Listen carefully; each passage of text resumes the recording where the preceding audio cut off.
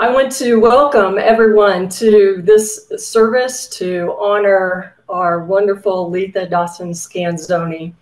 My name is Kendra Weddle, and I became acquainted with Letha through EEWC several years ago, and subsequently we became good friends. And so it is my honor to participate and to help lead us through this service to celebrate Letha today. Before we get started, though, I want to recognize that Alina Ruggiero and Ann Lindstatter and also Dave Scanzoni have done a lot of background work to make today possible. And so I want to thank them for their work and their dedication in preparing for today. Before we get started, I'd like to pass off to Alina so she can give us a few technology tips that will be helpful for us today. Hi, everybody. I recognize most of you. I'm so glad to see all of you here. I want to thank very much the planning committee and the family of Letha for giving me the privilege of being able to participate and help with this service today. First of all, I wanted to introduce my colleague and dear local friend, Erica Knotts. She won't be on camera today, but she is my tech backup for today, and I am so grateful. Hopefully the technology will all go smoothly, but what I really want is for the technology hopefully to fade into the background so that we can just focus on honoring the life and the legacy of Letha Dawson Scanzoni, whom we all love. So now I will turn it back to Kendra for the beginning of the service. Thank you, Elena, for that. Jesus said, "I am the resurrection and I am the life. Those who believe in me, even though they die, yet shall they live. And whoever lives and believes in me shall never die." Thank you for joining us in this service of remembrance and celebration of Letha Dawson Scanzoni. We come together today in grief, acknowledging our human loss. So may El Shaddai, our all-sufficient God, grant us grace that in our pain we also find comfort, and in our sorrow we find hope, and in death, resurrection. But we also gather in celebration of a life fully lived, of our dear Letha who made all the difference to so many. How could we not celebrate her today?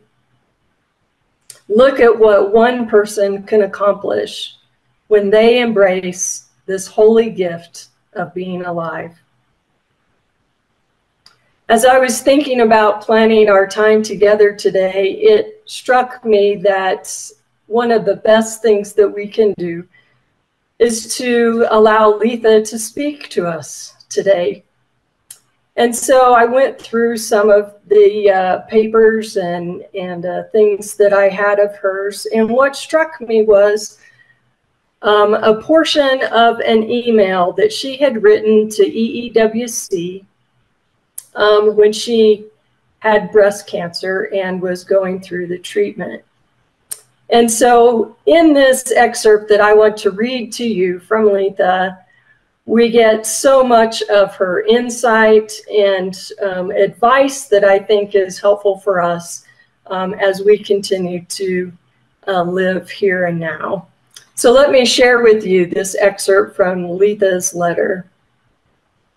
She wrote this: "I have always operated my life with a sense of urgency, of time running out, of enjoying what I was doing so much that I have often imagined pushing against the hands of a clock so that they wouldn't move further, as though I could stop time from passing so rapidly. I have wanted to live each moment meaningfully and could never, ever understand why people talked about killing time or not taking time for things they hoped to do in some vague someday, or time for people they hope to spend time with sometime. Time is the most precious thing we have. It is what makes up our lives, and it needs to be relished, and at the same time, invested wisely. The packing life full approach to living became my habit. My friends tell me I still live that way, loving life, loving people, loving learning, with a sense of urgency, and at the same time, experiencing an inner quietness of living in the now, all the while savoring the good gifts God gives us. Whether a delicious meal, the beauty of a tiny flower pushing through a crack in a sidewalk, the sound of glorious music, hours spent on the computer enjoying the vast library of the world at my fingertips through the internet, delighting in time with a grandchild, or spending an unhurried hour or two in a deep conversation with a friend, by phone, in person, or email. I think living in the moment can help us better relate to people of any age, because we are all in the same time period together. And so I hope that this excerpt from Letha's letter will continue to percolate for you as we reflect together. I want to now open our time for any family who would like to Well, this is Morgan. I'm happy to say a few words.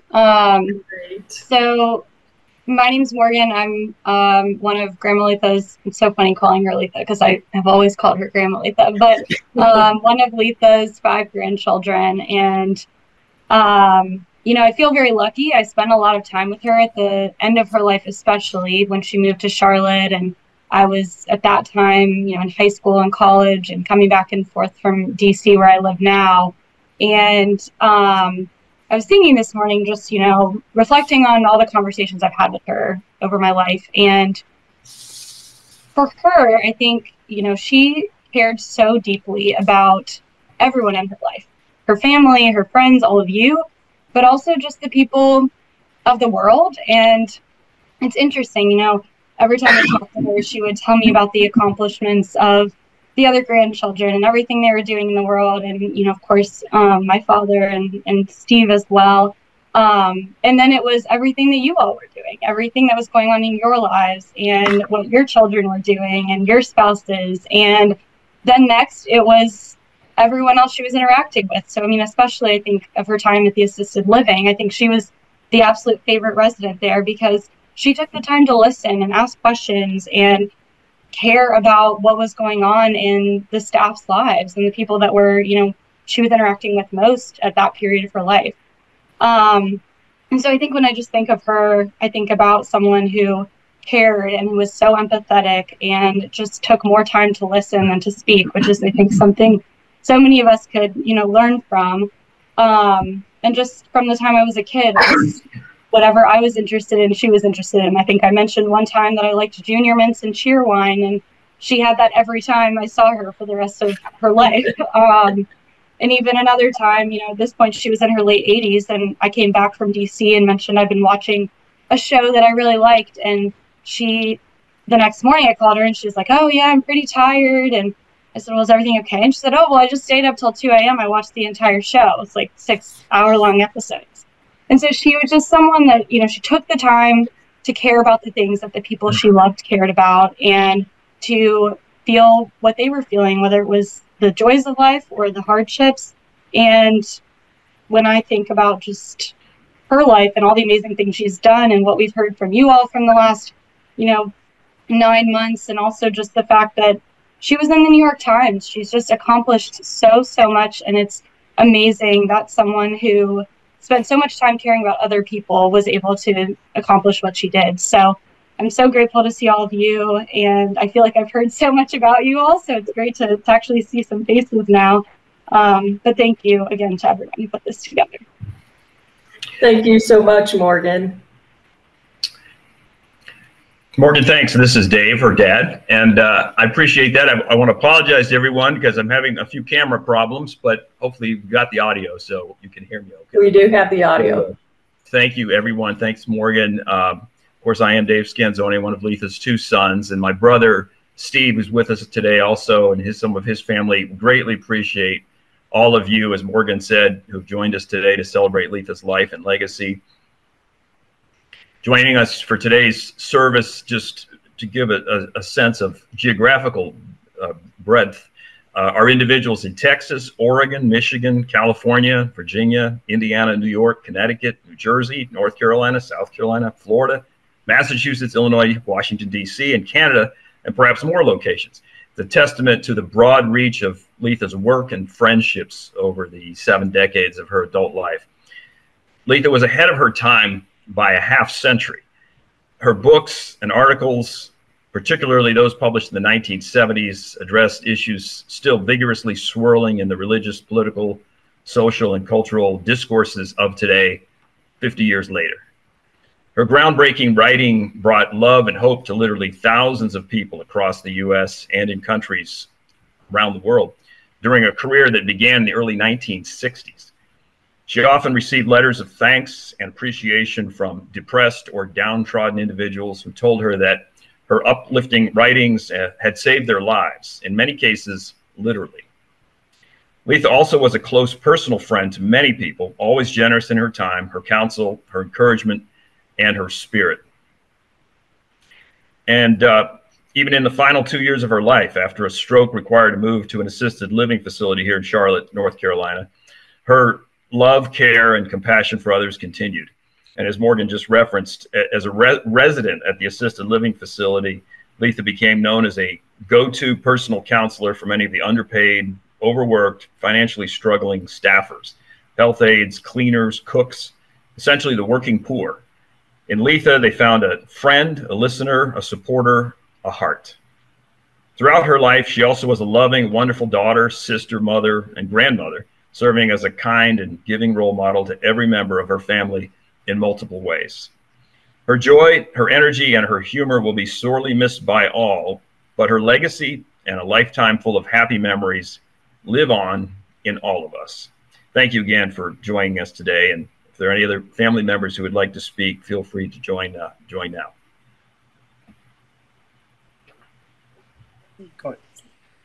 Yes, her brother Bob. Hi, Bob. Hi. Thank you very much for this memorial. She was a super sister, although my fondest memories were she and I when we were growing up in Mexico, Pennsylvania, and Mifflintown, Pennsylvania, when, believe it or not, she was quite a tomboy. And running through the woods and whatever have you. Then, of course, we kind of, high school, college, we pretty much split up. And then I went on with a military career, and I was gone. So every year we at least get to see each other once. But when we did, we always have a fine meal. She loved fine meals. And we just had a great time and great memories, and you couldn't have a better sister. She was a loving person, and we just miss her and miss making phone calls and having long discussions, and that's about all I can contribute, other than the fact that I am so proud to have had her as a sister. And this is my wife, Kathy. Hello. Hi, Kathy. Hi. This is a wonderful thing that you all have organized. It's just beautiful. And I know Letha is, I like to think that she's thinking, hey, they're doing a pretty good job here. You know? I like to think. But no, she was a wonderful person, as you all know. She was my sister-in-law, and Even though we didn't spend a lot of time together, we were able to, as having young families, we spent some time together. We were always, of course, moving all over the place. And if Letha and her family were en route to wherever we were headed or whatever, or coming back from, we would definitely stop. And she always, she always was a delight to be around, and she made special efforts to make us feel at home. And she had this special gift, which I know you all were able to see in her, is that when she spoke with you, you were the only person that was in her mind. Mm-hmm. And that's a gift. That is such a gift. I will miss that. I will miss the call, hearing Bob and Letha talk about their childhood, and they just loved it, and it was just a beautiful thing. So again, she was great and greatly missed, but I like to think that she's still with us. So, and this is our son, Chris. Hi, Chris. He's unannounced, but he's here with us. That's wonderful. So nice that you could join us. I'm glad I could, and very nice words. I guess I echo pretty much what Mom and Dad have said. As an aunt, I guess my one fond memory is, it's very short and sweet, but she had come to visit us in Kentucky on the farm. And at the time I was attempting to play the cornet. And of course she shows up and she really took quite an interest. And the next thing you know, she's trying to show me all this stuff, which I guess she hadn't played the trombone in some years, but you couldn't tell. Yeah. So anyhow. But no, it's good to hear everyone, especially how she's touched everyone's lives. Morgan, I remember her. We just moved to North Carolina when Morgan was but a wee little one. Same with our girls, and now they're all big and grown and, just doing great things. So, as I said, I know Aunt Letha was proud of all of us and everyone, and we too loved her much, and we'll miss her.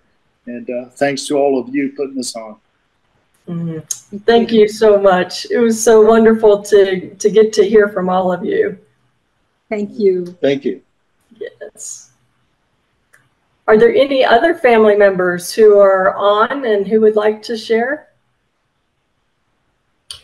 Okay, so before we have friends open this up for friends to share a little bit, I thought I would read a scripture that was one of Letha's favorites. And now you all know that she had many favorites, and she was very well acquainted with the Bible, and it was a source of great inspiration to her throughout her entire life. But I just chose this one passage. I'll read a few excerpts from Psalm 139, which was one of her favorites. And it goes like this. God, you have searched me and you know me. You know if I am standing or sitting. You read my thoughts from far away. Whether I walk or lie down, you are watching. You are intimate in all of my ways. A word is not even on my tongue, Yahweh, before you know what it is. Where could I run from your spirit? Where could I flee from your presence? If I go up to the heavens, you are there. If I make my bed in death, you're already there. I could fly away with wings made of dawn, or make my home on the far side of the sea. But even there, your hand will guide me, your mighty hand holding me fast. You created my inmost being and stitched me together in my mother's womb. For all these mysteries, I thank you, for the wonder of myself, for the wonder of your works. My soul knows it well. My frame was not hidden from you. While I was being made in that secret place, knitted together in the depths of the earth, your eyes saw my body, even there. All of my days were written in your book, all of them planned before even the first of them came to be. How precious your thoughts are to me, O God. how impossible to number them. I could no more count them than I could count the sand. But suppose I could, you would still be with me. So now I want to open up our time together for any friends who might want to share something about Letha. I'd be delighted to share, because Letha was a very special woman to me, and certainly to Virginia, whom I partnered with for 16.5 years. I wouldn't typically wear a t-shirt to an occasion this solemn, but I think Letha so Letha would be really glad to see that. Right. One of the last things I did for and with Virginia was get her signature on her mail-in ballot to vote for Joseph Biden. And she died that night. I went to the post office and had it postmarked. She died that night. So I went back, held her hand, and said, "We got it. You got it. You voted." I'm sure Letha is voting there. And so, of course, Letha and Virginia co-wrote Is the Homosexual My Neighbor? And if you don't mind, I'll just read a nickel of the preface.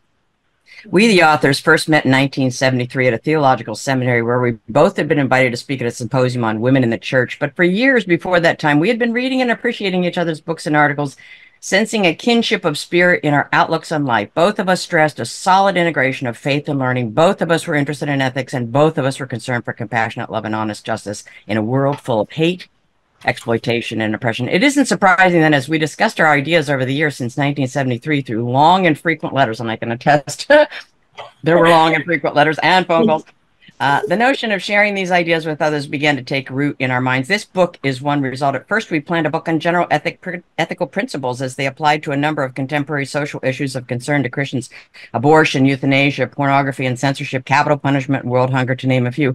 We thought of homosexuality as only one chapter in this cluster of social concerns. Yet as we thought and wrote and prayed, and as we watched news media reports of the current sharp controversy over homosexuality in our society, it seemed fitting to publish our work on this subject first. And I remember as Virginia and she were collaborating, Virginia was not out, and not out to Letha. Right. And she prayed mightily about should she be out. And so when she said, "Letha, we're writing about me," Letha was ashen and recovered and recovered. And her resiliency to then completely be behind Is the Homosexual My Neighbor was marked. And I know Virginia appreciated it greatly. That was a different time than now. Mm-hmm. And friends were farther removed than the situation currently. So, Letha, we know you're here. We know you're dancing in heaven with Nancy and Virginia and Susanna and Ruth Bader Ginsburg and all of the feminists. And we cherish your time here on earth, and we cherish the opportunity to interface with you in a myriad of manners. And now we celebrate you, your life, your impact, which will carry on for decades and probably centuries to come. Thank you, dear sister. May you rest in peace. Thank you, Deborah. Is there someone else who might want to share something? Yeah. I'm Sharon Regan. I'm in Boston. Sharon? Yeah, hi. Hi, Dave. And nice to see Morgan, whom I've seen in pictures as a little child. Yes, but not since. I met Letha through her books, writing to her about certain concerns in my family that I grew up in. And we became buddies, like all of you, I guess, and the letter writing mode and some phone calls. And then got to meet her at the first EWC conference in Washington, D.C. I believe it was the first one in 1975. Took a train from Iowa, where we lived then, and 5 months pregnant. it was quite a drama to do all that by myself. And then later, we moved to Chicago. My former husband was a clergy. And after a lot of strains, that all ended. And Letha and I talked on the phone a number of times and decided to move to Boston for many reasons. And Letha sort of, as she put it, I'm giving you my son. So Dave, I don't see you, but hello. Yes. And moved to Boston to find the place I had planned for the kids and I, 2 daughters, to live was sold. As we drove through the country from Chicago to New England in a big U-Haul truck, no cell phones. That was 1983. But I was greeted in my panic by Dave, whom Letha had, as she put it, given her son to me to help, not knowing what I was facing, or nobody knew. It was quite a thing. But Dave became the best uncle to my little girls, my 2 little girls, and the relationship continued with Letha through all kinds of ways. And my boss, Kathy, who became the mother of Morgan, whom I see there up in the corner, was a great boss in the Boston BNA. So I could say a lot of things, but she was such a great support through a lot of hard times, a lot of happy times. And I lost track of her in the email way for some years, but Dave reconnected us in the last year of her life.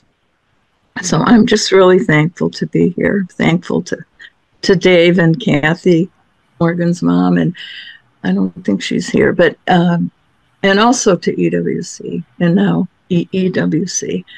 Went to many conferences after that first one and met her in person in the Washington conference. I'm just trying to remember all the events. And later in Saratoga Springs. So anyways, that's it. But I'm grateful for the connection she made. And I'm sure my daughters would say the same, because as I say, Dave was their probably best friend for a long time till he moved away. So thank you so much. I could say a lot, but that's enough. Thank you so much, Sharon.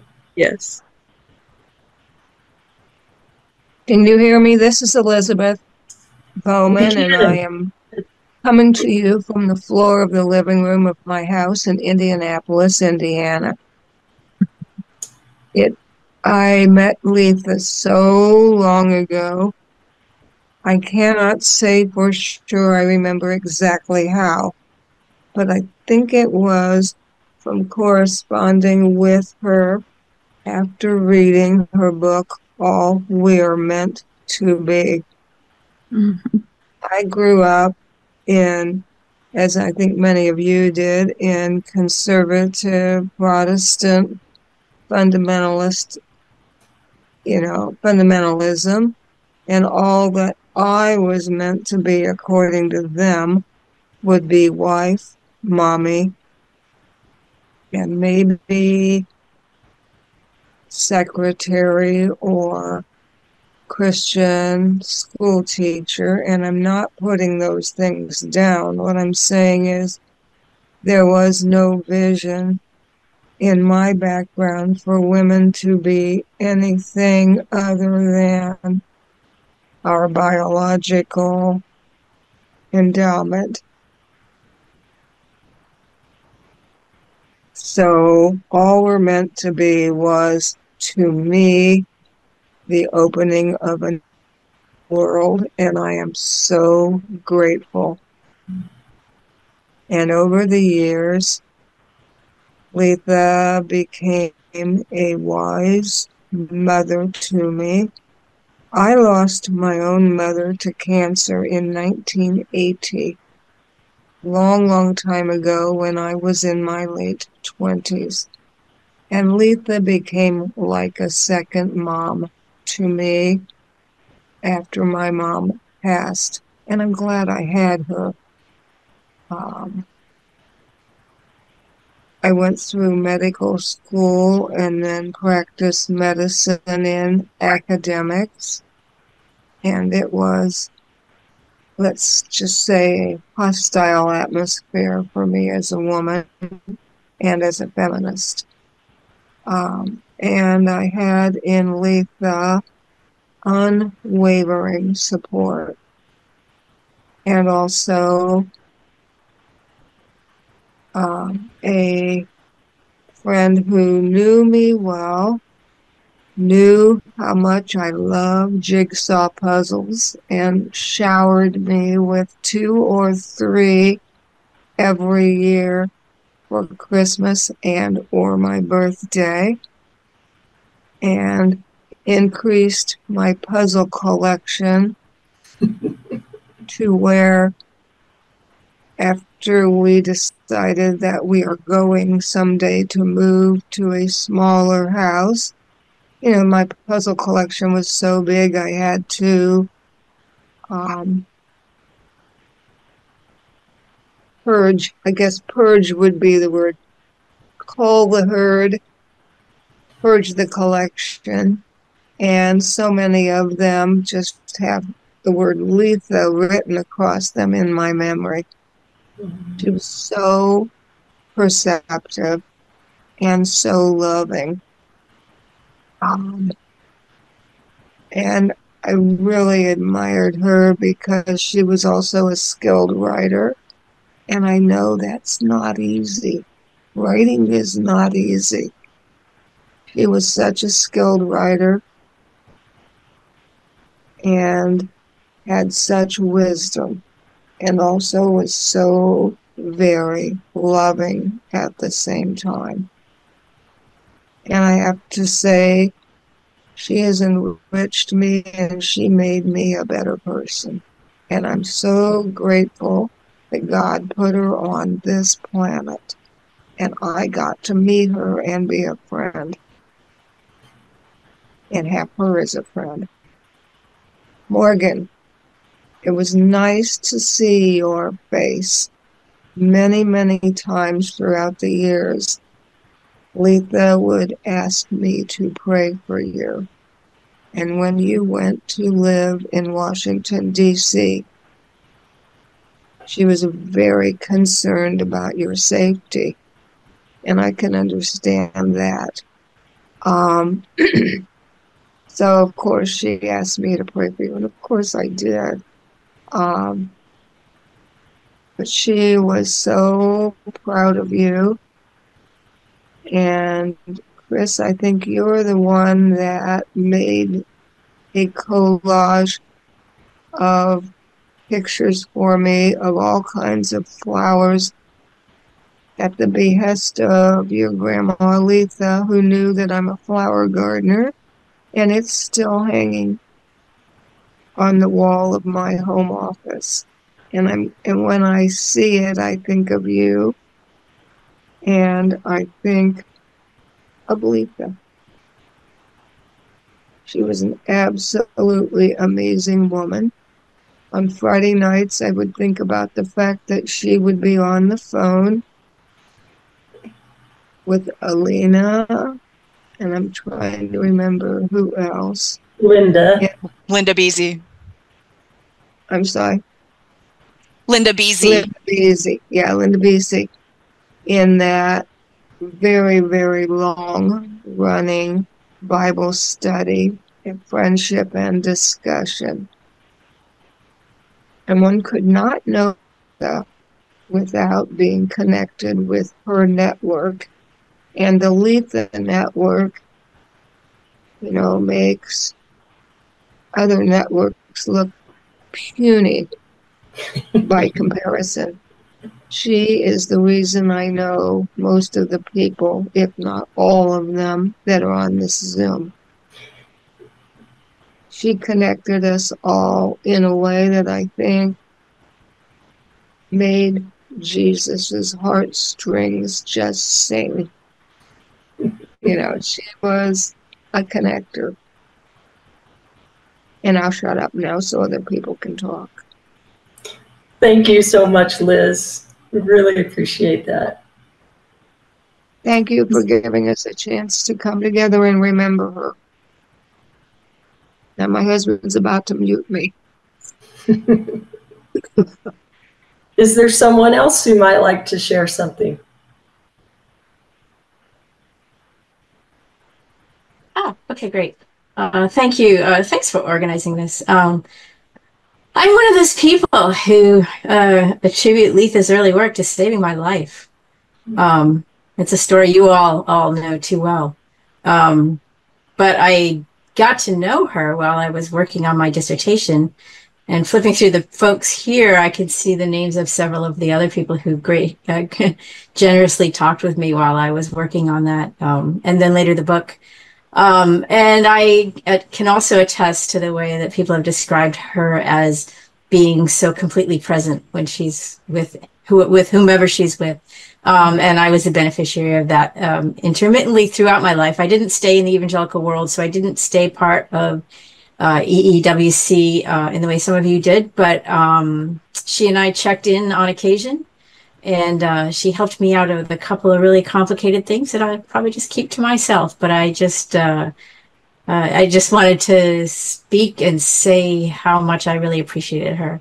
And I also brought props, because I have a little collection of various editions of all you were meant to be, because it really did save my life. So again, thank you. Thank you so much, Julie. Really appreciate you sharing that.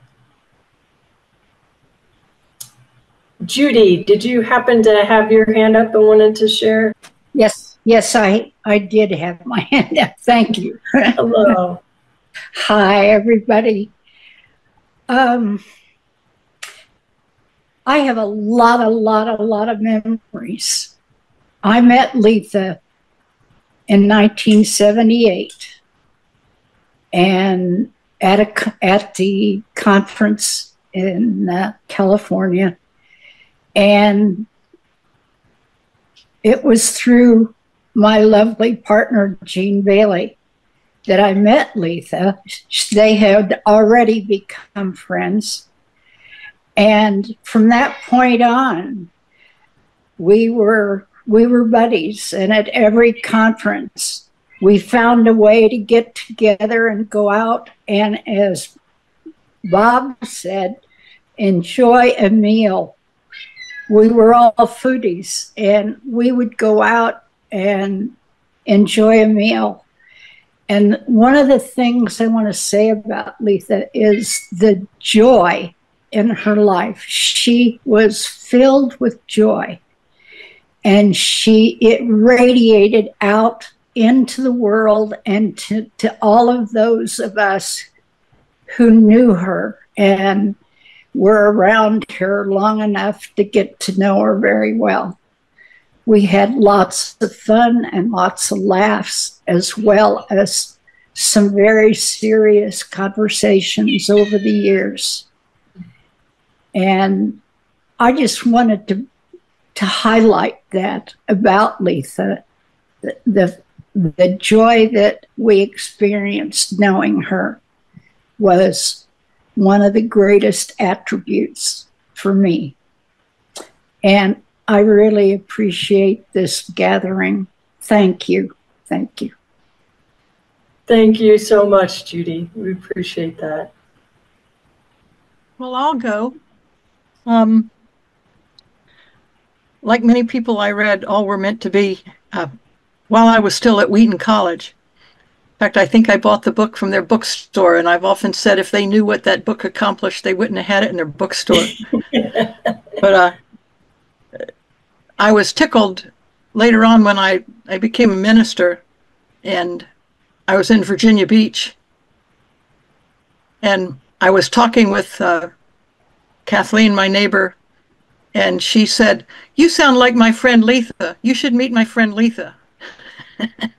So I immediately said, "Letha Dawson Scanzoni is the only Letha I've ever heard of." See, I'd memorized her name from the book, her and Nancy, and to keep my eye out for other of their writings. And Kathleen was flabbergasted because she said, "That is Letha." And so we got to meet, and I then, after my divorce, moved to Norfolk And so I was close to Letha and physically there. And we went out to eat a lot, yes. And she always had coupons. I think our favorite place was Denny's because they always had a 2-for-1 or a buy one, get one half off or something.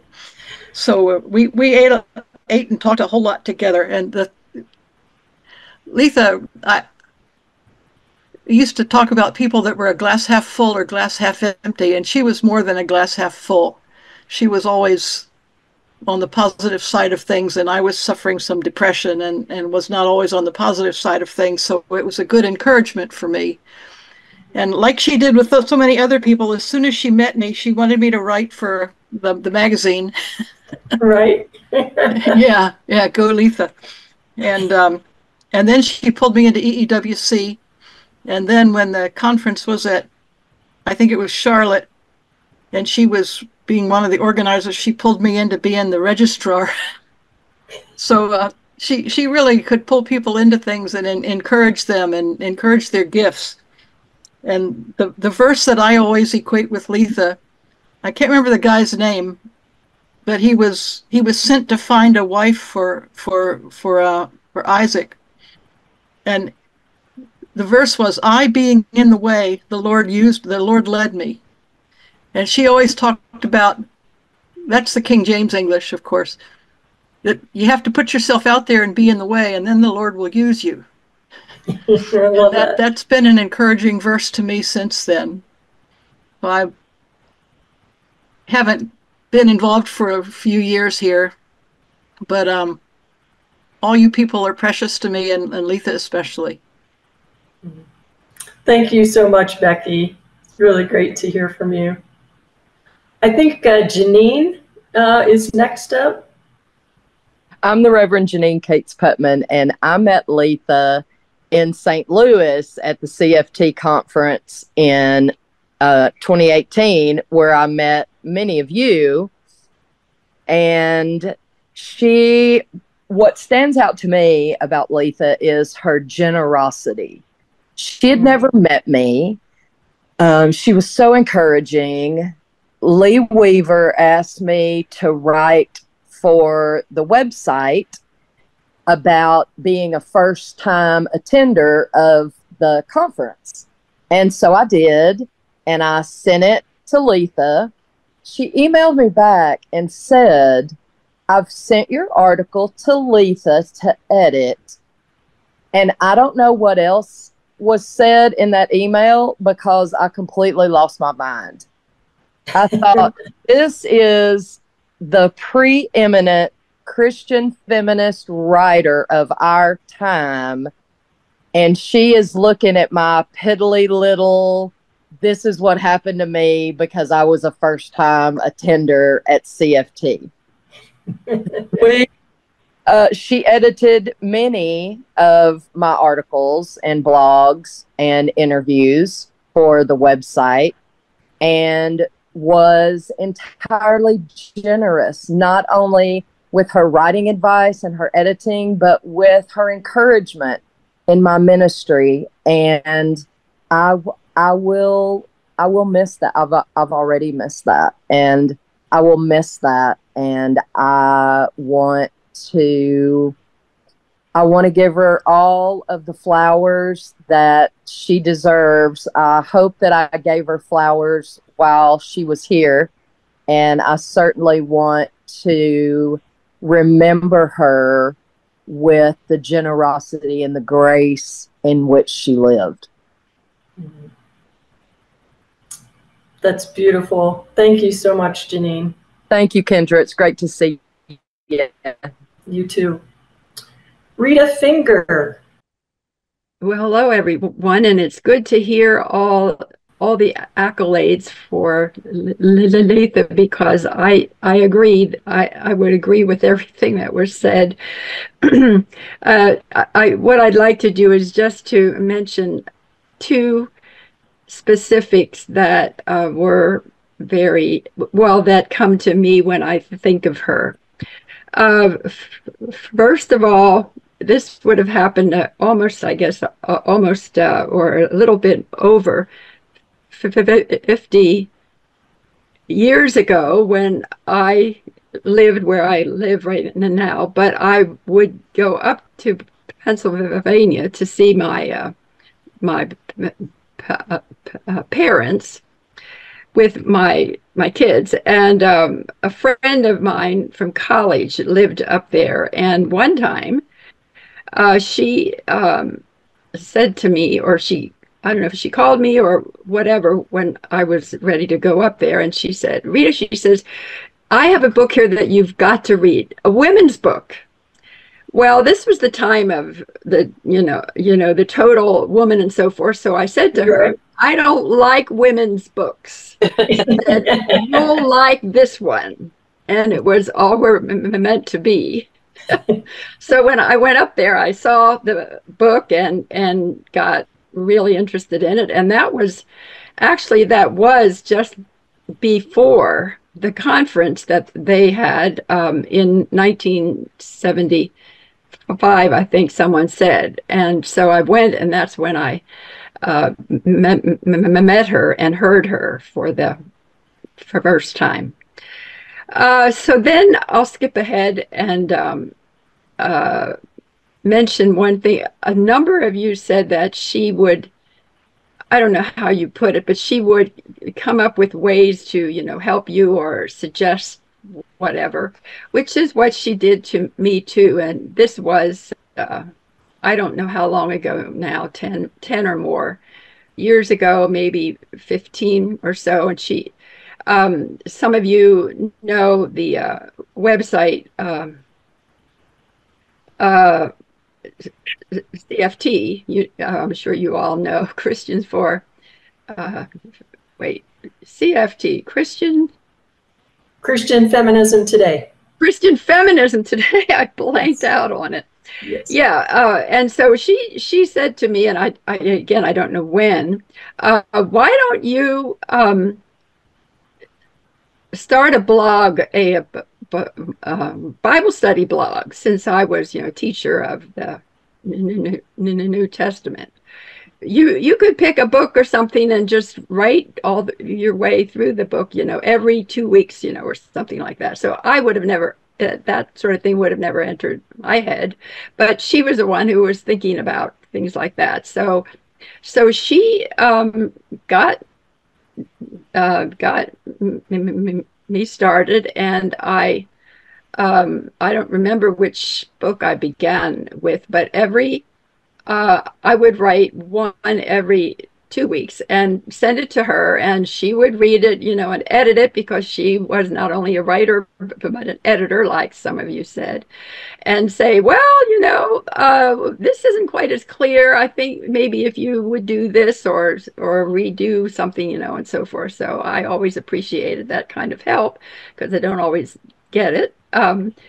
And so we kept that up for, I don't know how long. There's about 7 sets of things that are on the website. But it was a wonderful way to keep in touch with her. And like I said, I really agree with all the things that all the rest of you have said about her, friendship and input and so forth. It was wonderful. Thank you so much, Rita. We appreciate you sharing. Sure. Is there anyone else who would like to speak? Kendra, can I try? Of course, of course. I know that the organization has given me space, both in print and at the last conference, to be able to express myself, but the family wasn't there. And so I want to do this so that the family can hear me fumble to try to express what Letha meant to me. And the irony is that the metaphor that I'm going to use is funny, because it's from a fantasy novel, and Letha had no time for fiction. because there was way too much to learn in nonfiction in the real world to spend her time reading fiction. But I read some fantasy fiction back in the day, and there's this series of novels by Piers Anthony where everybody in all the characters in the novel each have a different magical power, and some of them are stronger than others. And there's this one novel in the series where this little girl, she's like 5, goes on an adventure with a dragon named Stanley, and the dragon is brave, and the dragon is strong, and the dragon is big and just full of daring do, and the little girl and the dragon become wonderful friends throughout their adventures together. And we learn eventually, spoiler for this book that's been out since the 80s, we learn eventually that the magical power of the little girl is she has the power of magnification. Anything that she puts her attention to becomes bigger and stronger and better, and what she believes becomes magnified. And I feel like that was Letha's power also, because we find out in the book that the creature that she was adventuring with wasn't actually a dragon, it was a caterpillar. It was like a little lizard, but she believed it into being a dragon. And that's what Letha did for me. And that's what Letha did for thousands of people across the country. And so to the degree that there is fire in me for inclusive feminist Christian justice, that fire is in me because of the dragon that she made me. And I feel that all of us, she made us dragons, and because of that, we will be able to keep that fire alive in her memory and her legacy. Thank you, Alina, for that. You have given us an image that we can all take forward, and appreciate that so much. I think I see Mary Hunt has her hand up. Yes, thank you very much. I'm Mary Hunt, the co-director of WATER, the Women's Alliance for Theology, Ethics, and Ritual. And I'm here for 2 reasons. One is to pay my respects to the family and friends of Letha Scanzoni. She was, as everyone has said, just an unparalleled friend and colleague for so many people. And I can only imagine, and I'm delighted to hear from the family, such a rich and giving member of her own most intimate circle. It doesn't surprise me at all. I'm a member of CFT thanks to Letha and Virginia Ramey Mollenkott, who found one of the most progressive Catholic feminist liberation theologians that they could dredge up, and invited me to be part of things. And I have maintained my membership over the years because I have such deep respect not only for Letha and the late, great Virginia, but also for the many of you who do this work.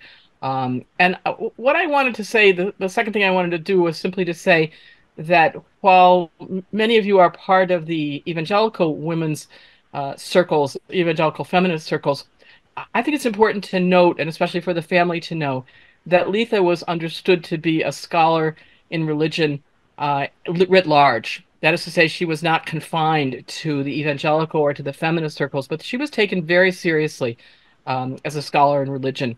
And I simply close by saying we are all in her debt. And I particularly send my greetings and my very warmest wishes from WATER on this occasion. It's a lovely celebration. And thank you, Letha. Thank you, Mary. Appreciate that so much. So I would like then to give us all together an opportunity to voice together that we remember Letha. So I want to invite us into a responsive experience. This is a Jewish litany of remembrance. And the phrase that I'm going to invite all of us to say together is simply, we remember Letha. And so I will speak a phrase, and then all of us will respond together with, "We remember Letha." So here we go. In the rising of the sun and in its going down, we remember Letha. In the blowing of the wind and in the chill of winter, we remember Letha. In the opening of the buds and in the rebirth of spring, we remember Letha. In the blueness of the sky and in the warmth of summer, we remember Letha. In the rustling of leaves and in the beauty of autumn, we remember Letha. In the beginning of the year and when it ends, we remember Letha. When we are weary and in need of strength, we remember Letha. When we are lost and sick at heart, we remember Letha. When we have joys we yearn to share, we remember Letha. So long as we live, Letha too shall live, for she is now a part of us as we remember her. Letha. Amen. Amen. Amen. Ashe. Our final piece for today is a video that several have put together, Alina and Ann Lindstatter and Dave Scanzoni. And so we have a series of pictures and some music, and this will serve as our final aspect of our service today. So I turn it over to you, Alina.